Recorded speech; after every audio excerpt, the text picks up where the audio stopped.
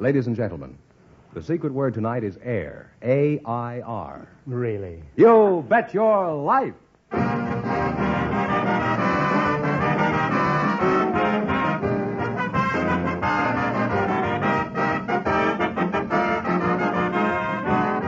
The more than 3,000 DeSoto Plymouth dealers of America present Groucho Marx in You Bet Your Life, the comedy quiz series produced and transcribed from Hollywood.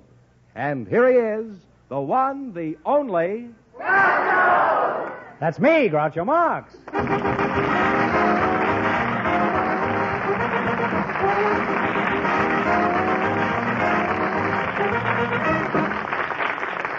Well, here I am again with $2,000 for one of our couples tonight. Fenneman, who's first to try for it? Well, a bachelor and a spinster, Groucho, selected by our studio audience just before we went on the air. Land sakes. Their names are Ida Easley and Jack Wayne, and here they come now.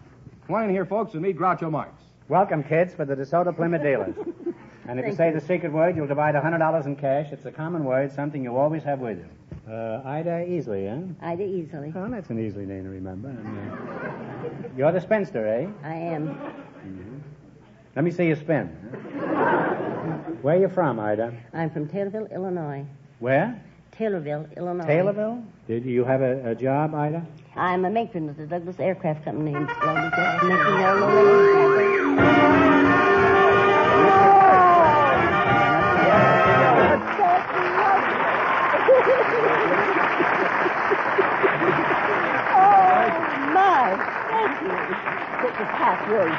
Oh, thank you. Ida, of course you realize that half of that swag belongs to Mr. Wayne over here. That's what worries me. I think he's more worried than I am, for I have a hold of it. Well, eventually he may be holding you and the $50, eh?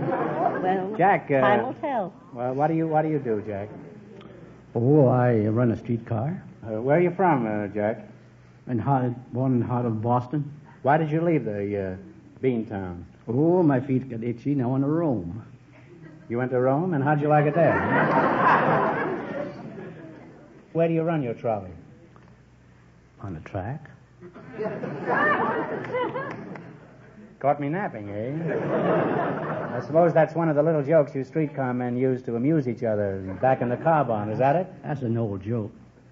It is, eh? Well, it may interest you to know that while you're knocking each other out back in the car barn, the city's pulling up the tracks to make way for a bus line.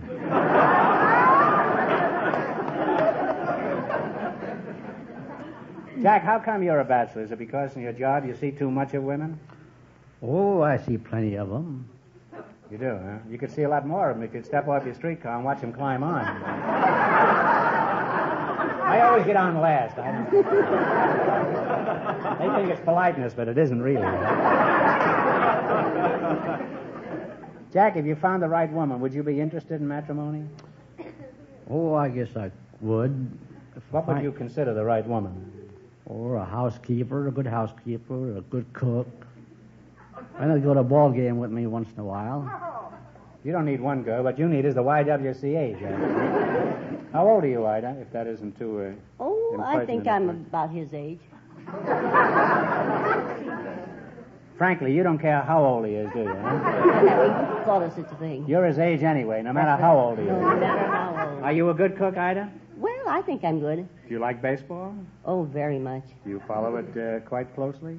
Yes, I keep up the game. I see. Well, I'm an average fan, too. What do you think of Sugar Ray Robinson's chances this year? Huh? You think he's going to break Babe Ruth's record? Oh, I think he stands a very good chance. Yes, but on the other hand, don't forget, he still has to beat Gussie Moran. I know, I understand. Well, you can't blame a girl for trying, I always say.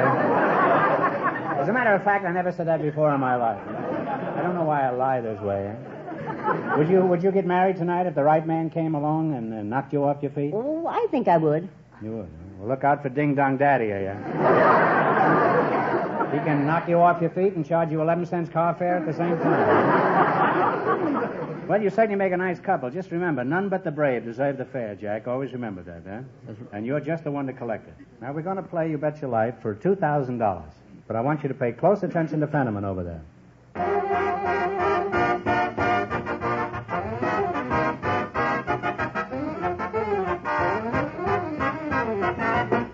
Friends, when you select a dealer to service your car, you owe it to yourself to visit a member of the DeSoto Plymouth Dealer Organization.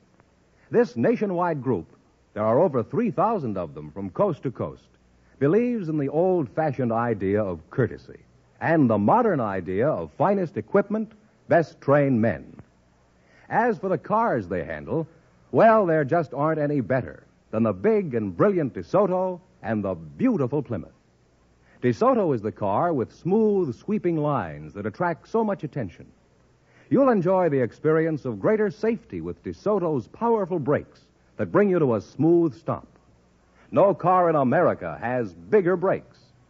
DeSoto starts so quickly and powerfully and lets you drive without shifting. So drive a DeSoto before you decide on any car. And remember, all dealers who sell DeSoto also sell Plymouth. Look for those two great names linked together, DeSoto, Plymouth.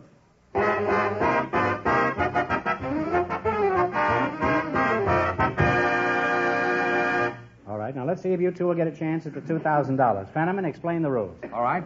Each of our three couples has $20. They bet as much of that 20 as they want on each of four questions. The couple that earns the most money gets a chance at the $2,000 DeSoto Plymouth question at the end of the show. You see, our other two couples are in a waiting room off stage, so they don't know what's happening out here. All right, here we go. Let's see how high I can build you $20. You selected birds, animals, and people as your category. Now, here's your first question. How much of the 20 will you try? $10. $10. What animal do you associate with Jonah? A whale. The whale is right. Now, talk right up, Ivan. And you folks are on your way. You have $30. All right, you got $30. Remember, you're going for $2,000 tonight. Now, how much of the 30 will you try? That's 20. 20? What animal do you associate with the Pied Piper? Oh. Take a look at Jack. Oh, they followed her up the street. The piper. Well, I'm sorry. It's rats. You were on the right track. How much have they got now? They now have $10, Groucho. Well, that's a shame. You're down that's to $10. a shame we're down all to right. $10. Here's your third question. How much of the 10 will you try? $5. $5. Is that all right, Jack? That's all right. What animal do you associate with Daniel in the Bible? Lion. The lion is right. Huh? Well, it's timing again. You now have $15. All right, you got $15, and here's your last chance to beat the other couples. How much of the 15 will you risk? Well, let's take 10. $10. $10. What animal do you associate with Lady Godiva? Oh, the horse. That's right, a horse is correct. And they wind up with a grand total of $25. Don't forget, you won how much? $25. $25, and you won $100. That's $125. Thanks, and good luck from the DeSoto Plymouth Dealer.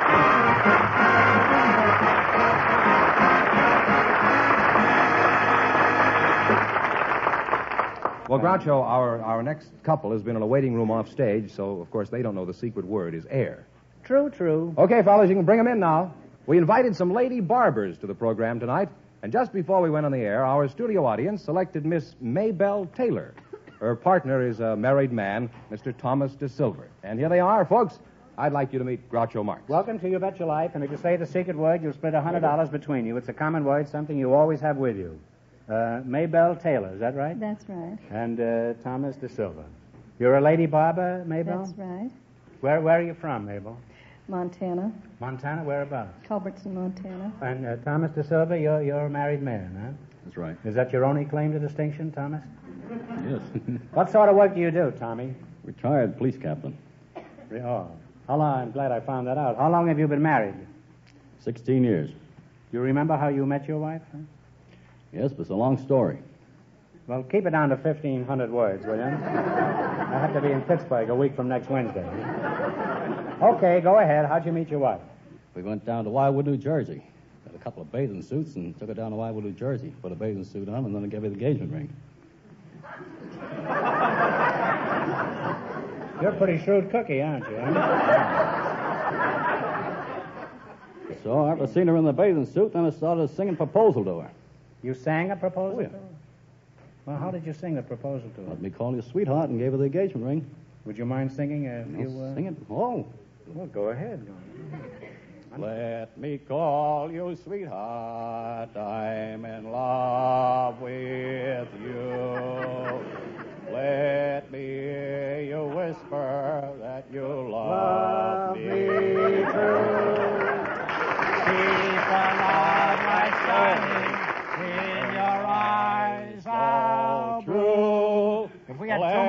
They got the worst quartet in this town. I'm in love with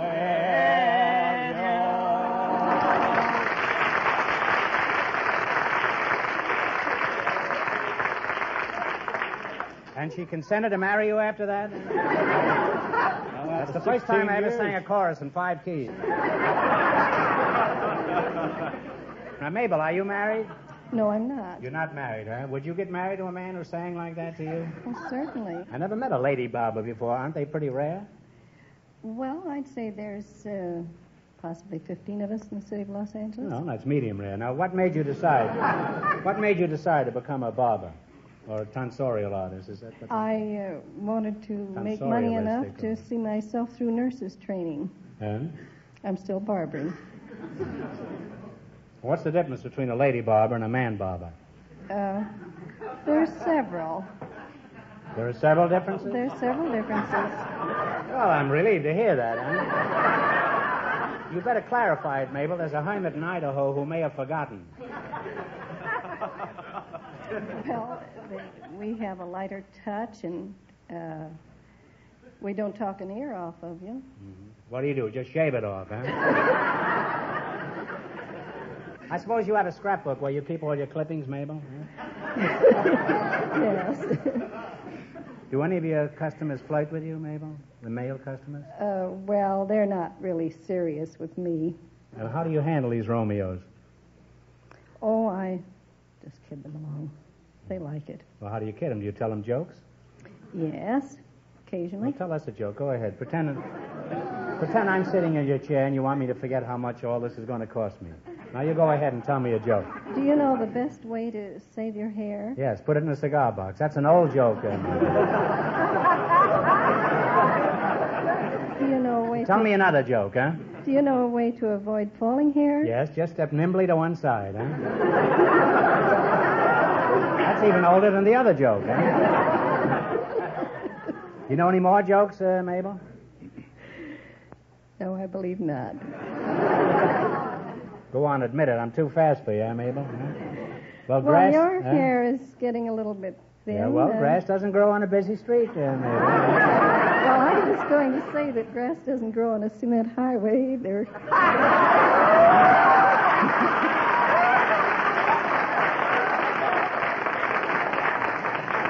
Mabel, I know just how your customers feel. My head is bloody but unbowed. Well, all right, now we're going to play You Bet Your Life, huh? Now, we'll see how you two make out in the battle for the $2,000. You got to work together as a team and run your $20 into more than our other couples. I can't tell you how much the other couples won, but Fenneman's going to remind our listeners. The Bachelor and the Spinster won $25. Here we go. Let's see how high I can build you $20. You selected nicknames of famous cities as your category. Here's your first question. How much of the 20 will you try? Tommy, wake up. $10. You're going to ignore Mabel, huh? What city is known as the city of brotherly love? Philadelphia. Philadelphia. That's where you... They're on their way, Groucho. They have $30. $30. Remember, you're going for $2,000 tonight. Now, how much of the 30 will you try? No, Talk right up. 10. Make it 20. All right. What city is known as the biggest little city in the world? Reno, Nevada. Reno, Nevada is right. Oh, you folks are really climbing now. You have $50. Here's the third question. Now, how much will you bet? 50. 50. What city is known as the Mile High City? Denver, Colorado. Denver, Colorado. And they've climbed to $100. You've climbed as high as Denver, Colorado. Now, here's your last chance to beat the other couples. How much of the 100 will you try? Make it all? The last question. You're Yes, lost. here's the last question. Let it go. Let it go. You're going to shoot the works, huh? What city is known as the Smoky City? Pittsburgh, Pennsylvania. Pittsburgh is right. And they wind up with a grand total of $200.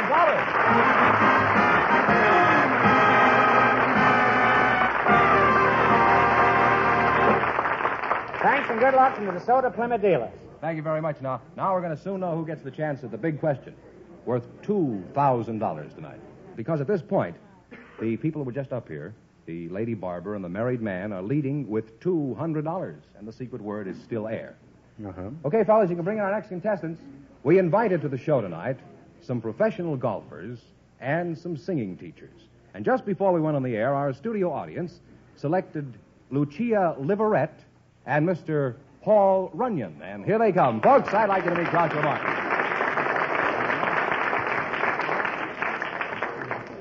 Welcome to You Bet Your Life, folks. And if you say the DeSoto Plymouth secret word, you'll divide $100 in cash. It's a common word, something you always have with you. Lucia Liberet, huh? You're a singing teacher. Sounds like a pretty good racket, Lucia. Where are you from? Sing Sing? I'm from St. Louis, Missouri. St. Louis, huh? Yes, You sir. sing the St. Louis blues? Well, no, not quite. Paul Runyon, it's nice to see you again. I'm sure everyone is familiar with your name. What did you say your name was? Paul Runyon. Paul Runyon, huh? See there, even you're familiar with it, huh? Well, let's see. You won the Davis Cup, the Whiteman Cup, and the men's singles at Forest Hills, didn't you? You may have a good memory, but those are tennis terms. Oh, wrong racket. What are some of your titles there? What are some of your titles, Paul? I was fortunate enough to win the National Professional Golfers Championship in PGA. 1934 and 1938. That's pretty good for a little fellow like that,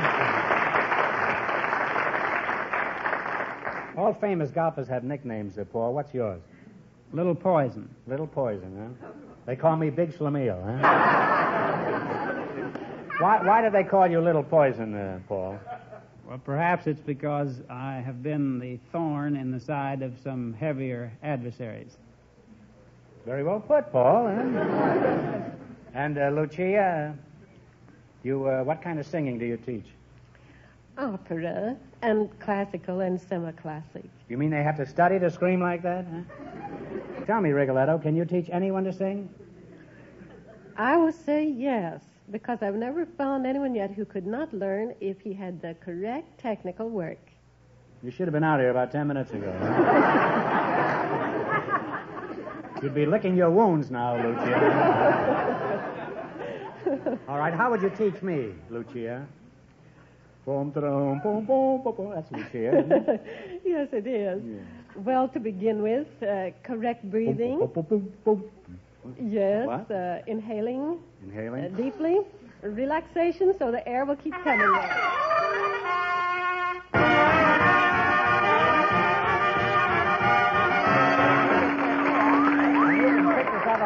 Right in here for you. There you are. You pick that out, Lucia, and be sure Paul gets 50 of it, huh? Well, cadenza, are all singers alike, or is there a difference between them?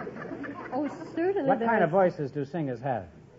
Well, of course, to begin with, our first classification is there are women's voices and men's voices. Well, I didn't know that. I must tell this to this Hyman. Suppose I wanted to get up a lady quartet. Could I find one who sings bass?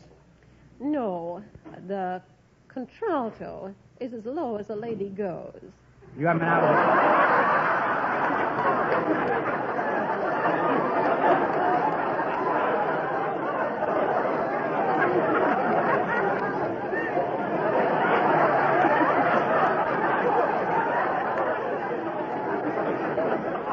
Lucia, obviously, we haven't been out with the same kind of ladies.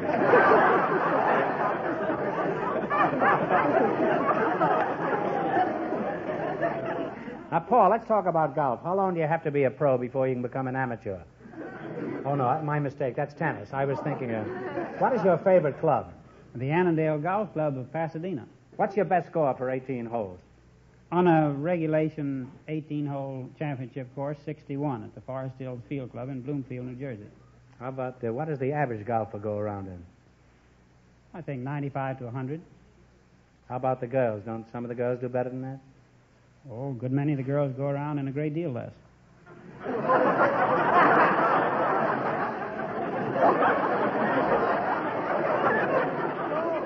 What time does your club open up in the morning?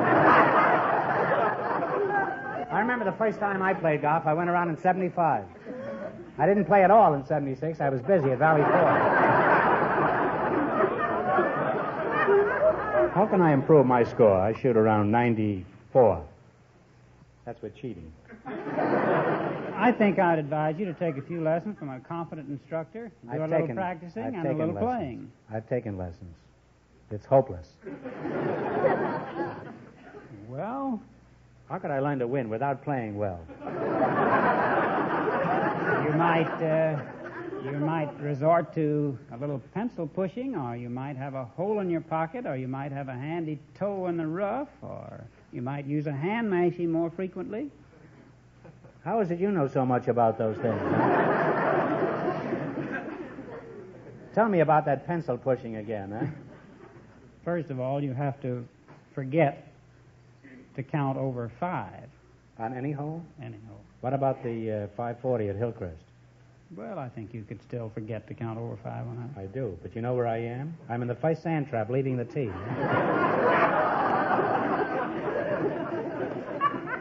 I met 11 Arabs the last time I played.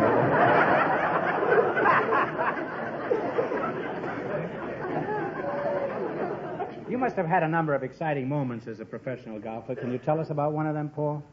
Well, as a tournament player, I've had many exciting experiences. Perhaps the most exciting is during the playing of the international 4-ball matches in Miami, Florida. I was partnered by Horton Smith in this best ball event, and on arriving at the 4th tee, I dropped a high 5-iron shot right on the top of the head of a gentleman sitting on a camp stool behind the green. He had just reached up to take his hat off to polish his head with his handkerchief when the ball lit on the top of his head, and he dropped off of the seat like he'd been shot with a Winchester rifle.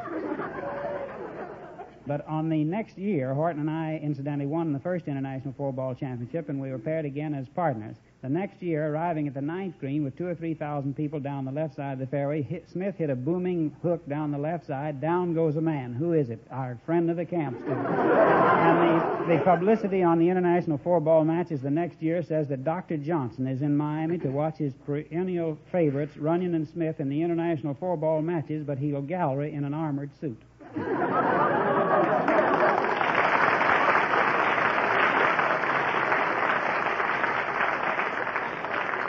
Well, it must be very handy to have a walking bullseye on the golf course. Huh? Now, Lucia, let's get back to singing again. Do you have any particular exercises you give your singing pupils?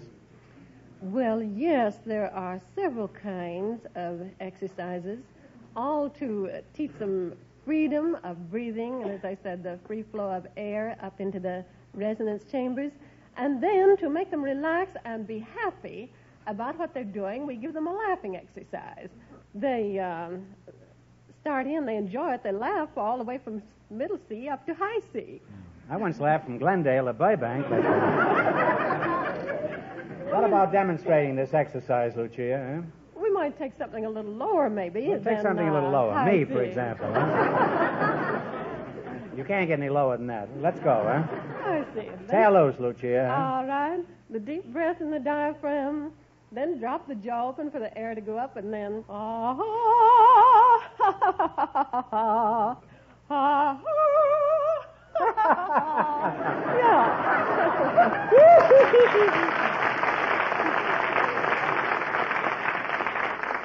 Well, the three of us could be very happy, Paul. We could all sing together, Mashies in the Cold, Cold Ground. Well, now you're going to play You Bet Your Life. You beat the other two couples, and you'll get a chance at the $2,000 question. That's the DeSoto Plymouth question. Now, I can't tell you how much the other couples won, but Fenneman's offstage to remind our listeners. The lady barber and the married man are ahead with $200. Here we go. Let's see how high I can build you $20. You selected women athletes as your category. Now, here's your first question. How much will you bet? $10? $10. $10. In what sport is Gussie Moran famous? Tennis. Tennis is right, huh? And on the way, they have $30. Remember, you're going for $2,000 tonight. Now, how much of your $30 will you bet on your second question? 20. $20. In what sport is Florence Chadwick famous? It's a tough one. Take a Tennis? stab. No, I'm sorry. It's swimming. She broke Gertrude Edley's record for the channel. They now have $10. You now have $10, he said in a low, funereal voice, huh? Here's your third question. How much of the 10 you going to go for? 9. No. No. Well, you're going to hang on the edge, huh, Paul? In what sport is Patty Berg famous? Golf. Golf is right, huh? Well, they're on the way again. They now have $19. All right, here's your last chance to beat the other couples. How much of the 19?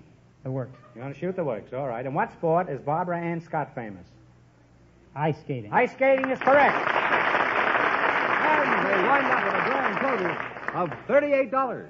And that means the lady barber and the married man with $200 get the chance at the DeSoto Plymouth $2,000 question.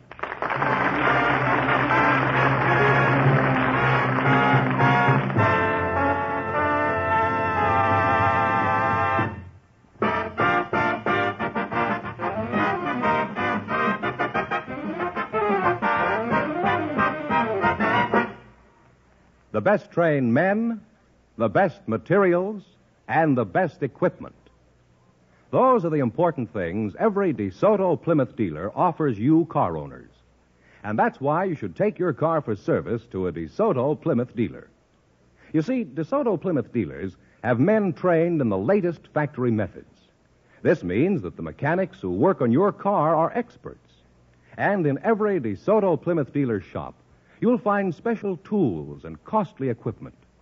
In addition, right on hand, they have a large supply of factory-engineered and inspected Mopar parts. Yes, you'll like the way business is done at a DeSoto Plymouth dealers. Find this out for yourself and do it real soon. The very next time your car needs service, drive in where you see the sign of a DeSoto Plymouth dealer.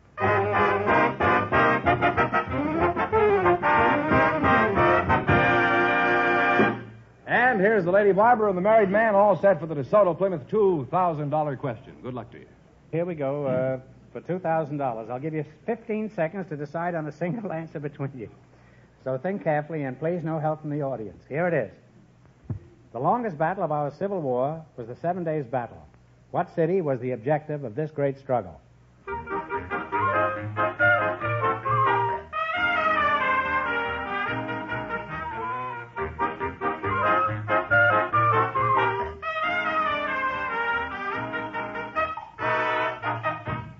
Richmond? Richmond is right.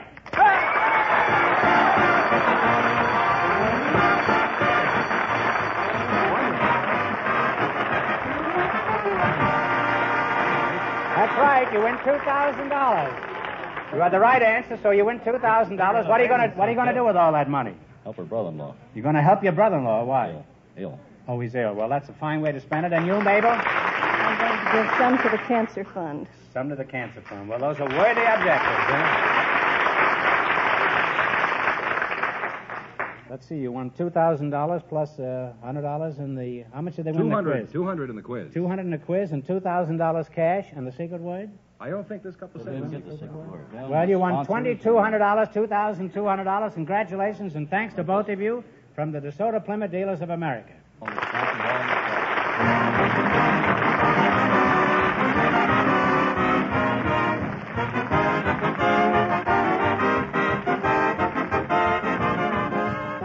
Be sure to tune in again next Wednesday night at this time for the Groucho Marx Show, when the big question will be worth $1,000. And don't miss Groucho's television show, also presented by the DeSoto Plymouth Dealers of America. And remember, all dealers who sell DeSoto also sell Plymouth. Two great cars, both products of the Chrysler Corporation. And when you drive in, tell them Groucho sent you. Good night, folks. Just be sure to see your DeSoto Plymouth dealer.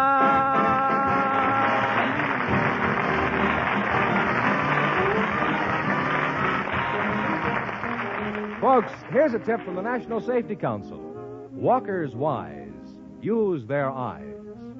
You Bet Your Life is transcribed from Hollywood, produced by John Goodell, directed by Robert Dwan and Bernie Smith, music by Jerry Fielding. This is George Fenneman, signing off for the more than 3,000 DeSoto Plymouth dealers from coast to coast.